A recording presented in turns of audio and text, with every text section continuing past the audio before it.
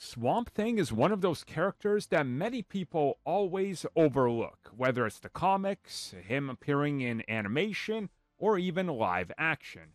But it looks like they're set to hopefully make him a mainstay in everything in the next couple of years. But before we get there, let's reflect on the cancellation of the TV series from the person that brought it to us and also what went wrong.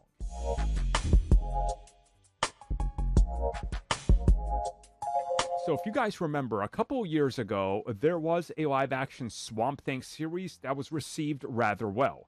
It was way more horror than anybody expected and really tried to do something unique and different, and I think it succeeded.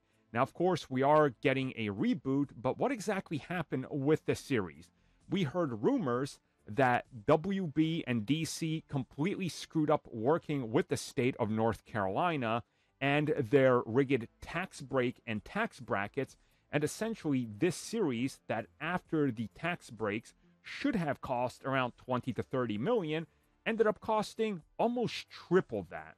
Well, as it turns out, this is kind of true. The showrunner of the series, Mark Verheiden, confirmed that the series was canceled due to these budgetary problems. In part, he doesn't have the complete story because he wasn't involved with the financial aspects of it, but he confirms that there was a lot of things that were going on with DC, with WB, with what they were greenlighting, projects moving forward, different voices, what's going on, and how the moment that the first episode came out, they celebrated.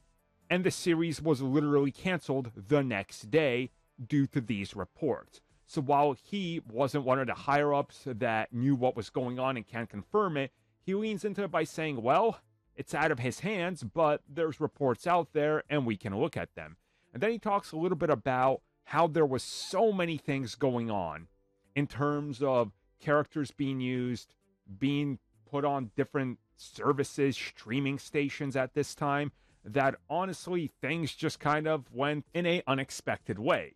He also confirms that there were things in development for a second season and that they were planning a lot more of a darker tone and connection, but none of that could happen as, well, it was canceled literally the day after it debuted.